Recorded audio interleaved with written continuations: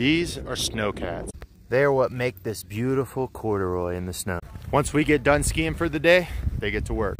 Without them, none of this would be possible.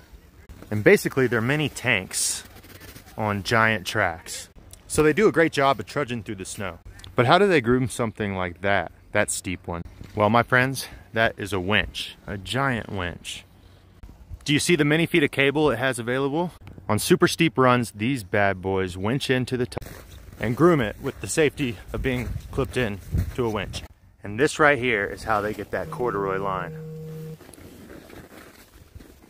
How do they drive it, you ask? It looks like a joystick. Looks fun, man. All right, well, I better get away from these before somebody comes and talks to me. Maybe one day we'll get to go for a ride in one. Hope you learned something new. Just look at them sitting there. They look so cool.